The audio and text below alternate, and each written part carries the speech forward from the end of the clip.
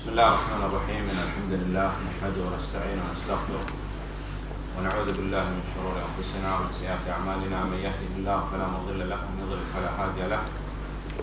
واشهد ان لا اله الا الله وحده لا شريك له واشهد ان محمدا عبده ورسوله. اما بعد، ندرس ان شاء الله تعالى في هذا اليوم متن القواعد الاربع للإمام المحدث محمد بن عبد الوهاب رحمه الله تعالى. بسم الله والحمد لله والصلاة والسلام على رسول الله وبعد.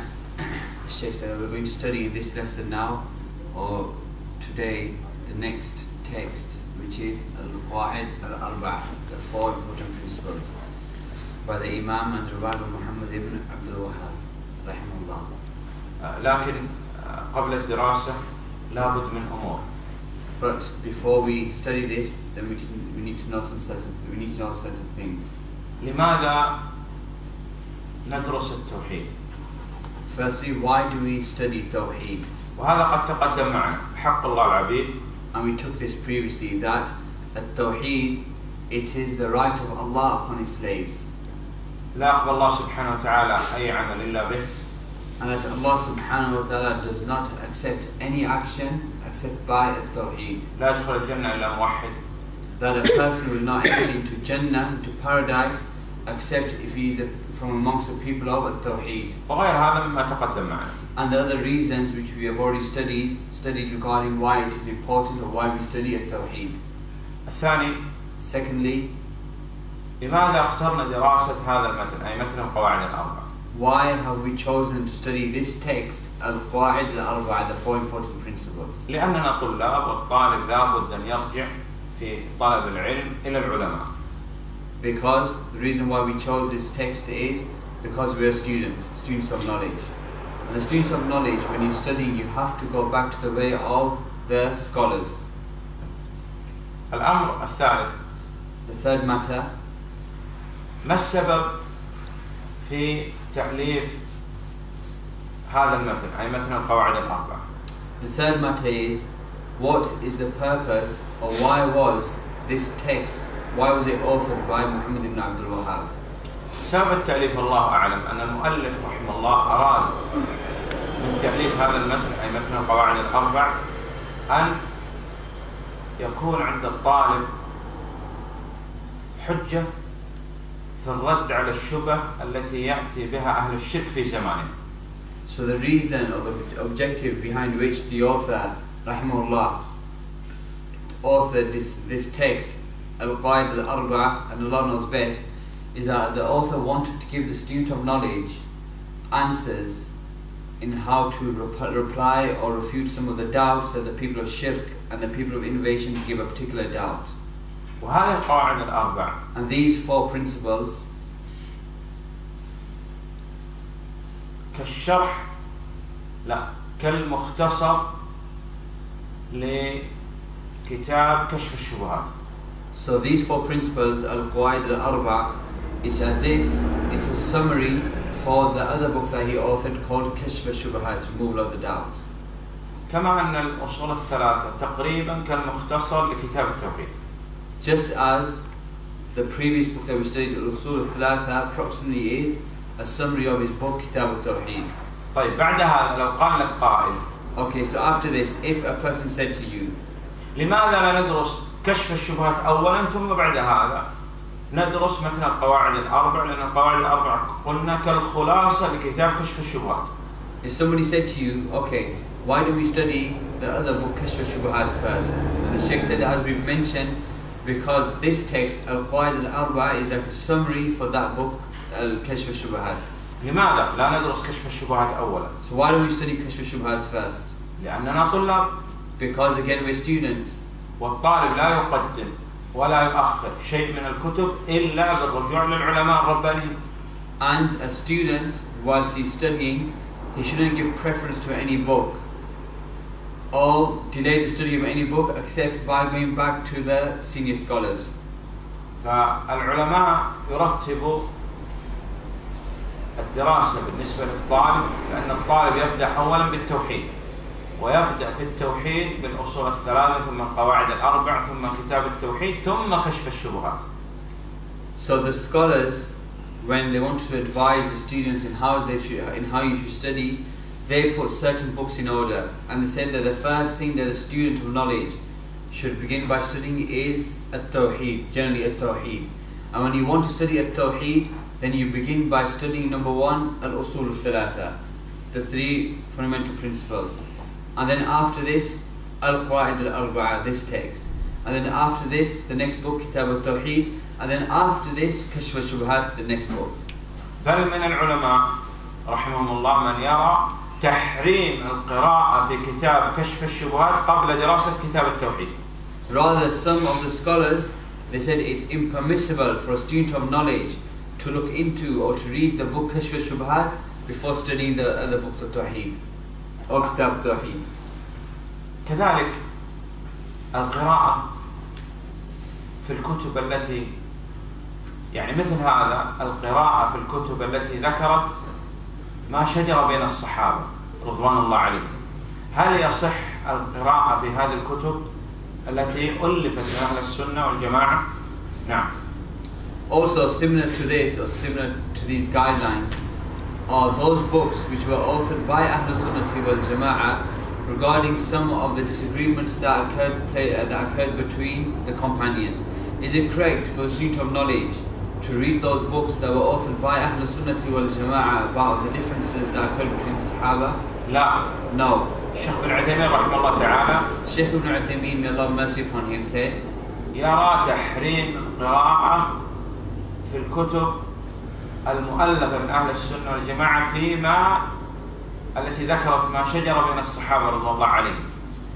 نعم. Shaykh Ibn Abd rahimahullah, he was of the opinion that it's not permissible for a student of knowledge to look into the books which were authored by Ahlul Sunnah regarding or which mention the differences that occurred between the Sahaba.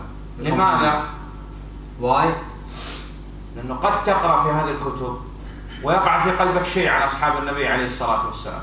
Why? Because maybe you'll read something from these books and something will enter into your heart about the Sahaba and how they differed. ولأن الطعن في الصحابة رضوان الله عليهم And because insulting or criticizing the Sahaba, may Allah be pleased with them, هو طعن في الله it's in reality insulting or criticizing Allah. وفي دين الله And in the religion of Allah, وفي رسول الله عليه الصلاة والسلام and in the messenger of Allah sallallahu alayhi wasallam, وطعن في الصحابة and also insulting the Sahaba themselves. في الله وفي دين الله وفي رسول الله عليه الصلاة والسلام وفي الصحابة رضوان الله عليهم. So these four things, that when you criticize, when you insult one of the Sahaba, the companions, in reality you're insulting four things. You're insulting Allah subhanahu wa ta'ala, you're insulting His religion, you're insulting His messenger sallallahu alayhi wasallam, and you're also insulting the Sahaba themselves. طعن في الله لأن الله سبحانه وتعالى اختار له صحبة نبيه عليه الصلاة والسلام ولا يمكن أن يختار لهذا النبي عليه الصلاة والسلام إلا خيرة القوم. So how are you insulting Allah when you insult the companions? Because it's Allah subhanahu wa ta'ala who chose these companions as people around the Prophet sallallahu alayhi wasallam. And it's not possible except that Allah would choose the best type of people for the Prophet sallallahu alayhi wasallam. ورضي عنهم. And that Allah subhanahu wa ta'ala, He was pleased with the companions. وطعن في دين الله لأنهم نقلوا لنا هذا الدين. And how is it an insult to the religion of Allah by insulting the companions? Because it's the companions who conveyed to us and narrated to us this religion. فلو طعنا في الصحابة رضوان الله عليهم معنى هذا أن الدين الذي وصل إلينا وصل عن أناس ليسوا بثقات.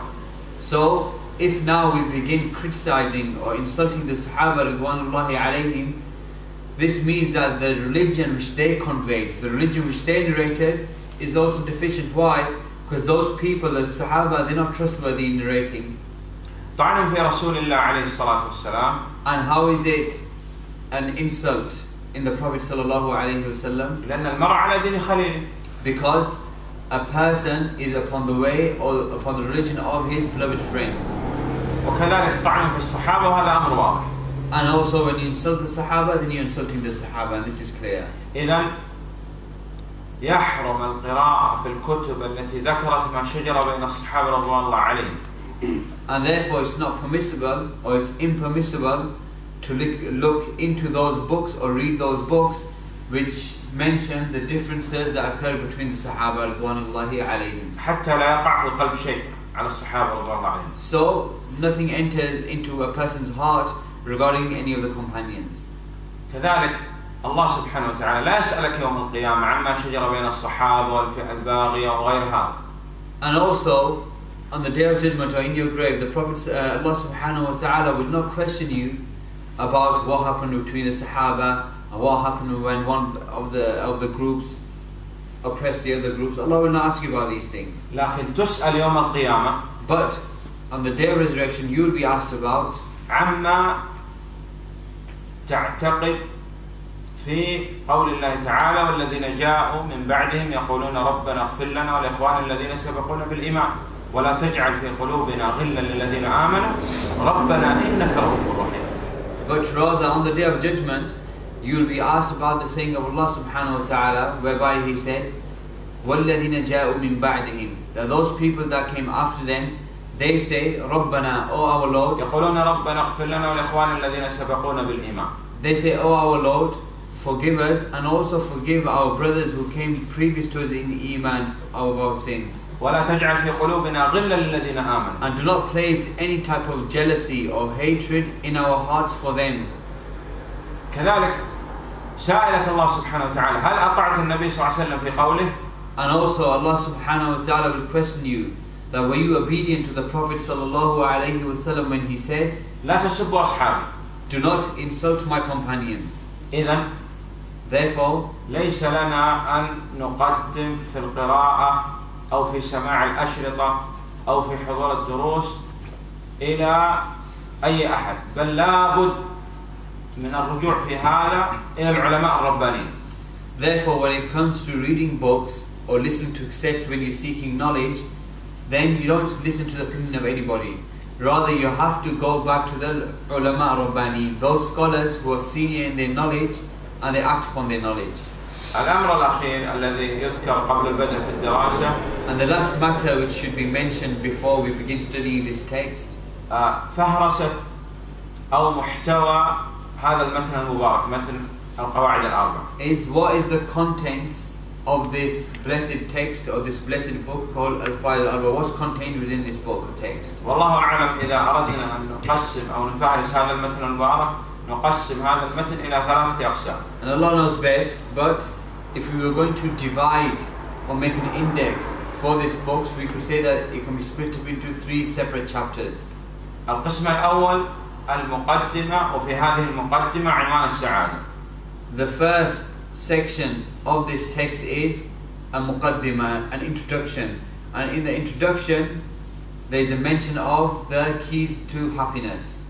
القسم الثاني لماذا ندرس التوحيد.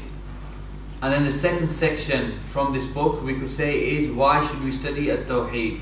القسم الثالث القواعد الأربع. And then the third section of this book, or the third chapter of this book, will be the 4 actual principles. المقدمة وفي عنوان السعادة.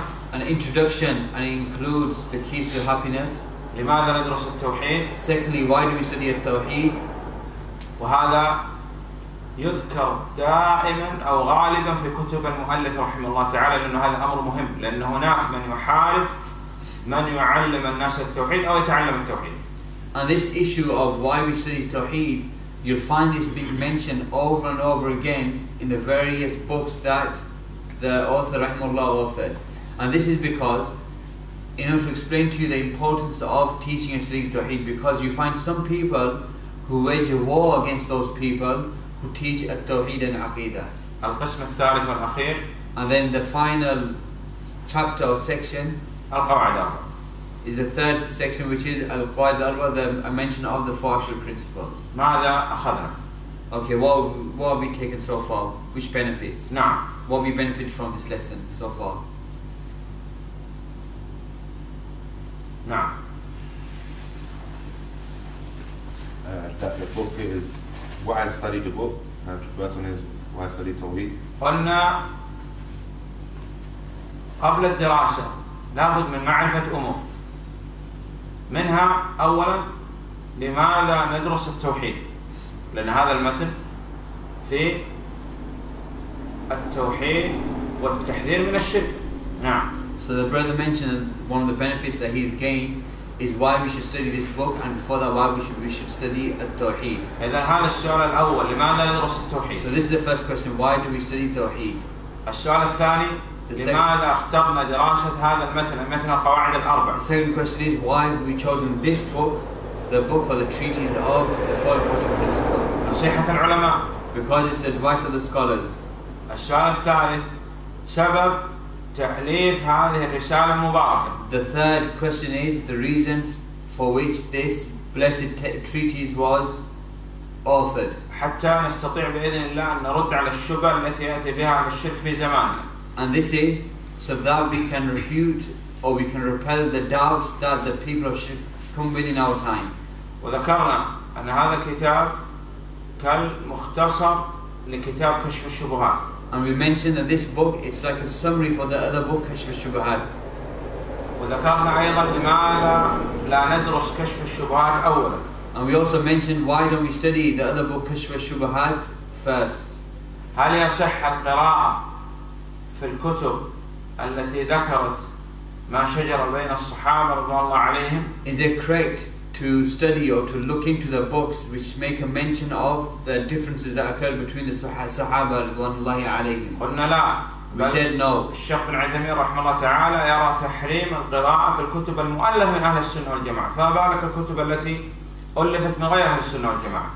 We said no. Shaykh Ibn Abd rahimahullah, he considered it as being haram, impermissible to look into the books that were authored by Ahlul Sunnah regarding some of the differences regarding the companions. And therefore, how about the books that were authored by the people of innovation? And we also took وكذلك أخذنا أن الطعن في الصحابة طعن في الله وفي دين الله وفي رسول الله عليه الصلاة والسلام وطعن في الصحابة. And we also mentioned that anybody who insults the companions, in reality he insults Allah subhanahu wa ta'ala, His religion, His messenger and the companions. كذلك أخذنا ما يتعلق بفهرسة الكتاب. And also we mentioned that which relates to the contents or the index of the book. يحتوي الكتاب على ثلاثة أقسام والله أعلم. That Allah knows best. The book can be split between 3 chapters or 3 sections. القسم الأول, the first section, المقدمة وفي عنوان السعادة. An introduction, and it includes the keys to happiness. القسم الثاني, the second section, لماذا ندرس التوحيد. Why do we study توحيد? وذكرنا أن المؤلف يركز دائما على هذه المسألة وتذكر دائما في كتب المؤلف رحمه الله. And we mentioned that the author Muḥammad Ibn Abd rahimahullah, he always attaches importance to this point. ذكر هذه المسألة في الأصول الثلاثة كما تقدم. He mentioned this issue of why we study Tawheed in the other book, the 3 principles which we've already studied. وكذلك هنا في القواعد الأربع. In this book also, القواعد الأربعة. وسيأتي معنا بإذن الله تعالى هذا الأمر في كتاب التوحيد وكذلك في كشف الشبهات. And also it will come in كتاب التوحيد and كشف الشبهات, all of his books. نعم. ثم القسم الثالث. And then finally the third section, ذكر القواعد الأربع, وهذا هو القسم الأخير. Is a mention of the 3 fundamental principles, and this is the final section. تراجع لنا هذه المسائل. If you revise these issues, please. وإن شاء الله تعالى بعد الظهر نبدأ بدراسة هذا المتن المبارك. نسأل الله سبحانه وتعالى أن يوفق الجميع لما يحب ويرضى. والله أعلم وصلى الله على نبينا محمد وآله وصحبه وسلم. So if you sit in your groups and just revise the things that we just studied, and then inshallah after Dhuhr we'll start studying this text al-Arba'. Just one more thing to mention in terms of the program of the Shaykh. Today is the final day of the Dawrah, of the lessons. So today we're going to finish al-Arba' by the permission of Allah, and we're going to finish ad-Durus al-Muhimma by the permission of Allah. And I don't know, depending on if there's time, maybe we'll study something from Kitab al-Tawheed, Allahu a'lam. إن شاء الله نأخذ شيء عن كتاب التوحيد بإذن الله. So we'll even take something from the book of Tawheed, and then we'll finish by Isha inshallah.